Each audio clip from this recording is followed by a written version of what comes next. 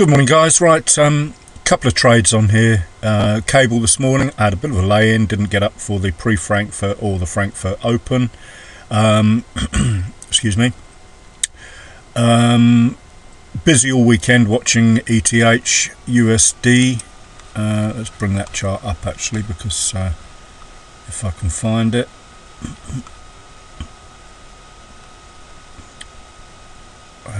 And it's proving difficult to find. There it is.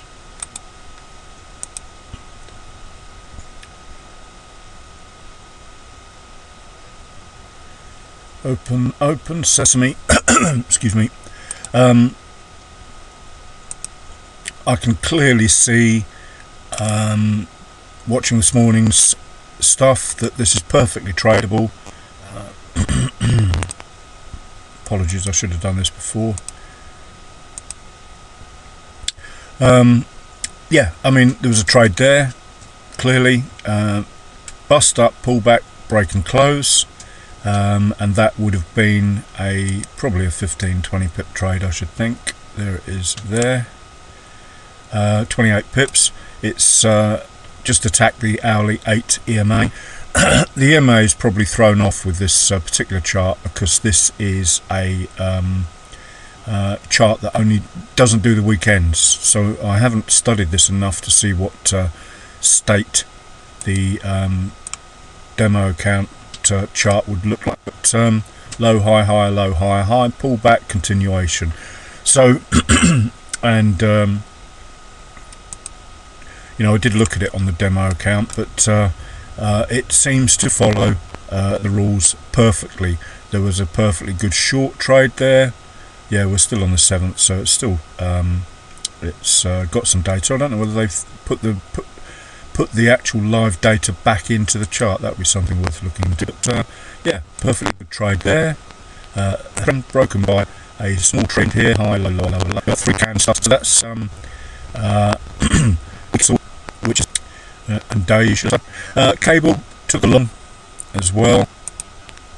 That was more to do. Somehow I've probably got that demo account open in my machine down. That's why. I've got a bit of a lag on this chart and mouse. So long trade.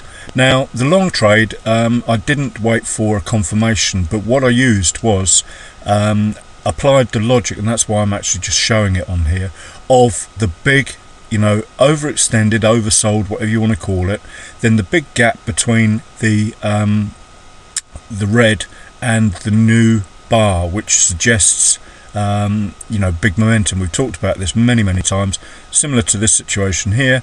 Oversold, not like that one. Notice that's the difference. Over sold, but not a big momentum move. Oversold, massive momentum move. Difference between the green and red. Hopefully that is clear, and that's what we can see there. You don't enter on the strength of that. You use the lower time frames, so you know, and the higher time frames to judge what's going on. So as you can see, there was a sort of move there, but notice there was no oversold situation.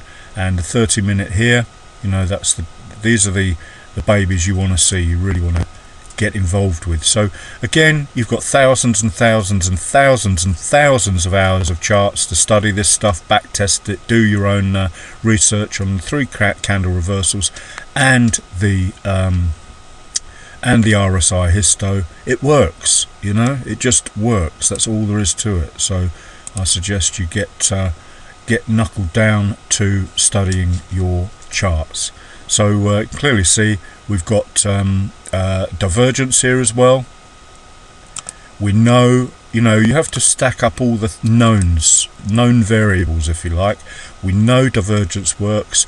We know the price moves drastically on this 15-minute London open period.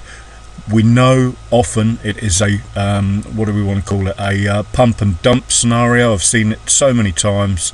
You know, you just have to do your screen time homework, and you've got all the necessary equipment at your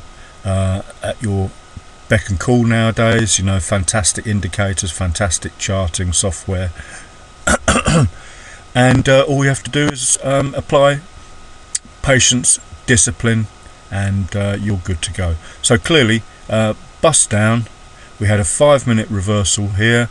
I put the 15-minute resistance from the left hand side in because I know resistance will always get tested as support, and as you can see, it bounced on that 15-minute level. I'll show you the 15-minute chart. There's the 15-minute resistance level there, and there's the bounce, you know, the close of one candle and the open of another on that resistance. Now, you know, what can I say really? That's what price does. Excuse me. So 2 trades, 2 winners, 15 pips in total. Thanks for watching. Have a good day.